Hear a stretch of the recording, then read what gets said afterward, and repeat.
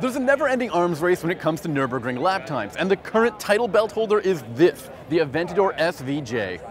This V12 beast lapped the ring in 6 minutes and 44 seconds, and now you can buy it, assuming you're one of the lucky 900 who can spend the $500,000 Lamborghini is asking for this speed machine. While it makes 770 horsepower, the Aventador SVJ has much more going for it than just pure power.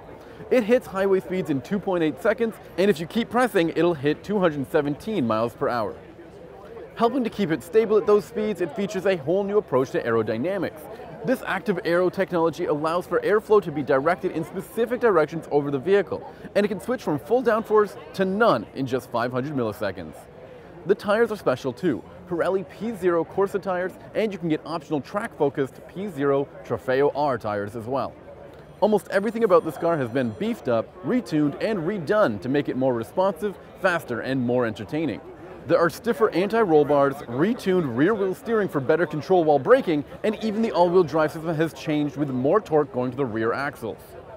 It's super fast, it's very rare, and it's actually not that expensive. At around $500,000, this means you don't have to break $1 million to get into something special.